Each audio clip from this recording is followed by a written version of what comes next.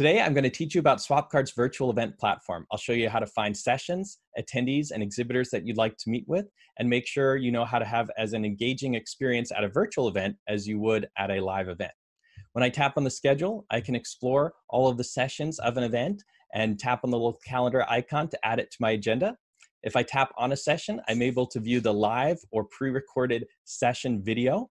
I can interact with the video and the speakers by using our audience response tools. I can even ask questions that I want the speaker to respond to. I can look at related sessions that I may want to register for, check out the companies that are sponsoring the session, and even connect with any of the speakers. If there's attendees here that I want to connect with, I can tap on their profile and read more about them. While I do that, the video of the session will persist on the page so I don't miss any of the valuable content.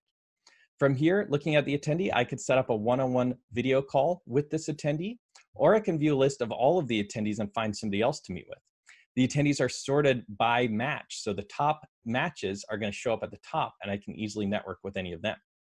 If I'd rather take a look at the exhibitors of the event, I can tap on the exhibitor tab, read about all the exhibitors, and open up any of their profiles to learn more about them.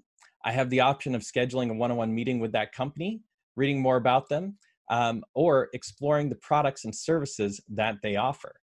Once I've created my agenda, set up one-on-one appointments, and favorited some of my top exhibitors and products, I can tap on my event and it will show me my personal experience, all my one-on-one meetings that I've set up, the connections that I've made, my wish list of products and services I may want to buy, as well as my bookmark companies. And I can easily export this information as a PDF file or even save all my agenda items to my calendar.